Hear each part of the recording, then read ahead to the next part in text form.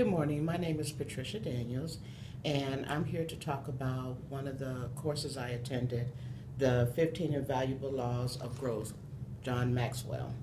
One of the main laws that I really enjoyed was the law of reflection because it really made me stop and think, what am I doing with my life? Where do I want to go? What are my goals? And how to get there. So one of the things, daily I really reflect in the morning, okay, what am I doing? What am I doing to reach my goal?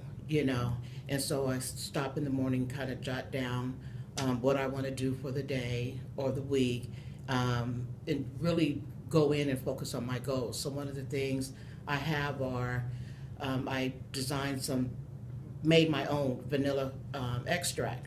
And so one of my goals is to start selling that, especially for the holidays. So that's one of the things I'm working on. So I would suggest that anybody, any age, I don't care how old you are, it's not too late to really stop and think about your growth, where you want to go in life and what you want to do. That's it. Thank you.